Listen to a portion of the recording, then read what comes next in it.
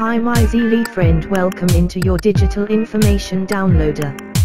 In this episode we will talk about the danger there is in crazy leaders.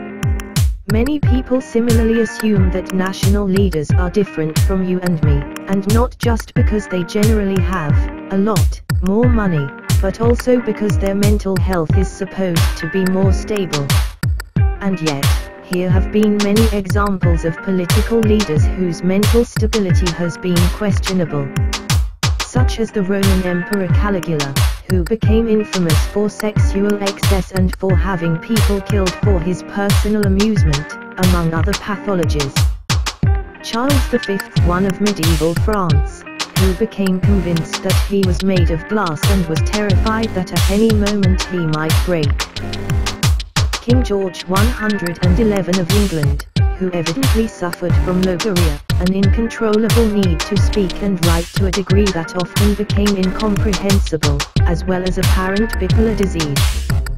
We can safely conclude that occupying a position of great political responsibility is no guarantee against mental illness. It requires no wisdom to realize that chronic mental illness is not the only source of crazy behavior.